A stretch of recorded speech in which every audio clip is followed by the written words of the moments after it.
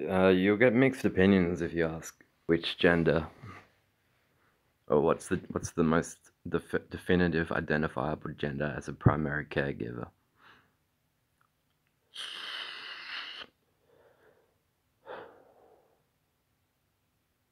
But it seems evolutionary history studies would even be pointing to women back then. If you had the males going out hunting and gathering, and that when they copulated, they hit a woman on the back of the head with a club and dragged her by her hair to a cave, then it would certainly seem that the best nurturers and primary caregivers would have been women, admitted by the behavior and activities of males, even even all the way back into evolutionary past. Um,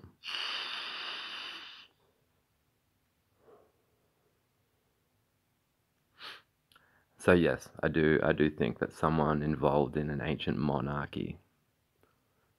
See, a lot of these people get wound up the wrong way concerning certain stories. Like if you tell a person who's been taught your Bible is the perfect word of God, they might wander so far and then hear someone say, "Oh, but this story is in the Zoroastrian mythology. How can you say?"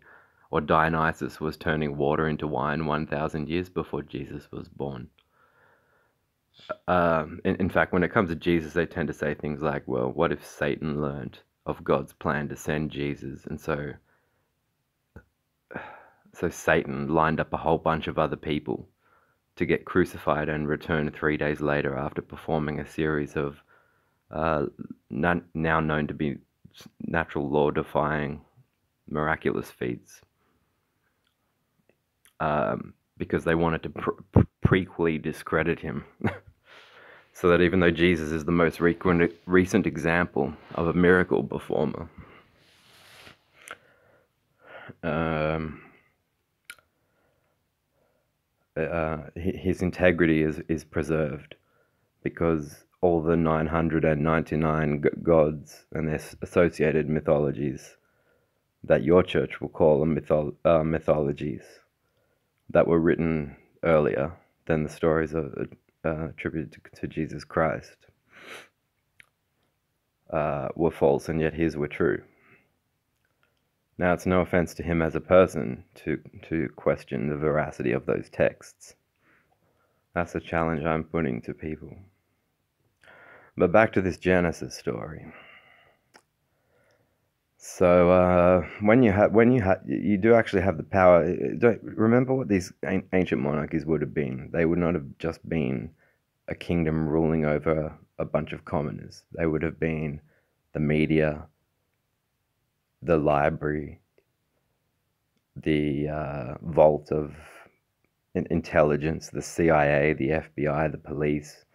They would have been all these things rolled into one, and they were fucking their family.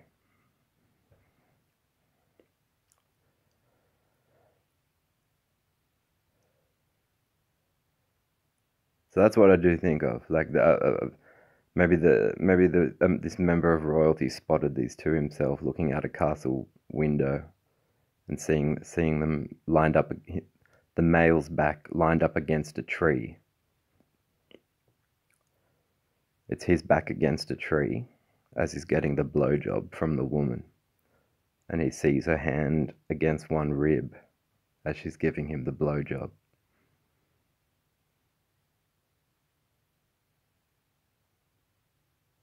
So he goes back to being a royal person of royalty, and he tells a scribe, "Well, we'll write this story for the stupid common folk.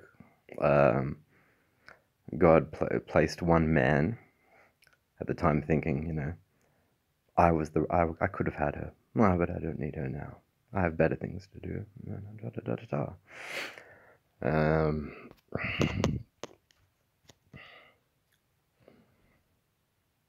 And he sort of gets her back.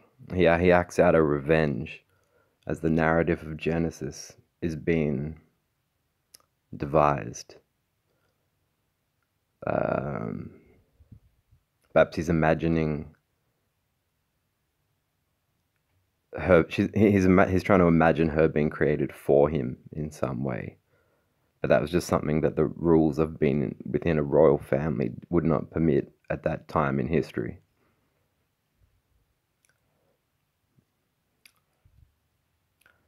So he enacts revenge against her, upon her, by having his scribe write a story about a god creating the first man. But he uses the singular term God when there were plenty of gods going around everywhere. So those reading it wouldn't know who they meant. Which God? Which God would have been a question upon everyone's mind at the time.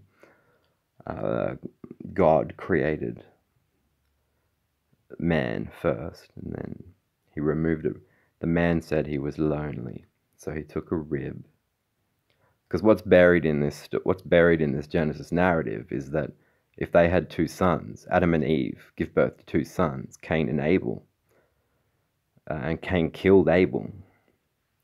Not only can the story not possibly be true, but Cain would have to have impregnated Eve, his own mother. And you all thought, because you grew up in Australia, we're more free than in America, and motherfucker is a nice term. It's like saying, you're the best ever. I've loved you my whole life, motherfucker.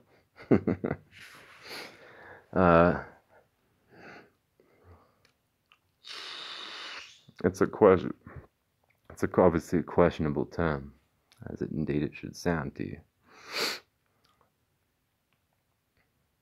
So Cain would have had to kill his brother Abel, and then when Cain had his sons or daughters, the only possible vagina on earth would have been that of his own mother's, Eve.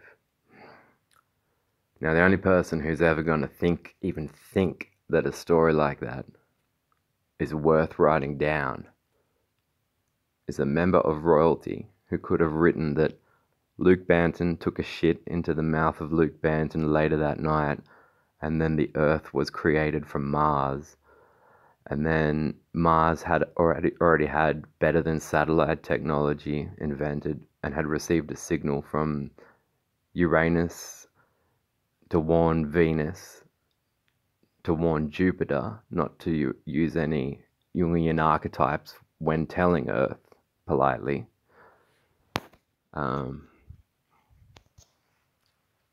That their beliefs are pretty much, their religious beliefs are based in a presumptuous bullshit. And that's one thing the Freemasons would talk about, is the tone of voice. If the decibels of a woman's tone of voice when she is singing in a church worship songs to her God are, I'm not sure of the proper term, but it relates to the juxtaposition in the voice of the male when approaching that woman in a courtship attempt, conversationally. Certain keywords are dropped. Oh, hello, love. How are you? Nice to meet you. You seem very interesting. What are you about? Can you tell me about yourself? So that she feels, and that it hits the region of her brain that she thinks is her soul reaching for her God. And then she will want to have sex with you, probably on the same day, if done properly.